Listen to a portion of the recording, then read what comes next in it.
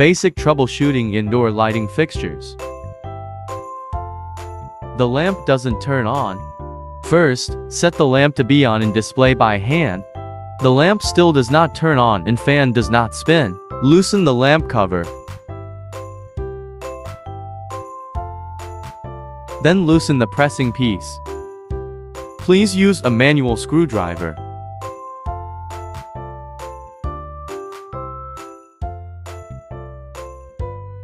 Separate the lamp press. Take out the lamp and observe the lamp. Whether there is damage, cracking, blackening, graying. Note: avoid touching the inner glass part of the lamp with your fingers.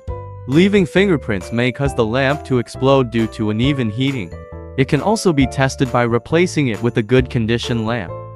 If the fixture still does not light up after replacing the lamp with a good condition, go to the device base. You can detect faulty components by replacing the ballast and then the power supply in sequence. Usually lamp does not turn on have relation with lamp, ballast, and power supplier. Thanks for your watching. Light sky.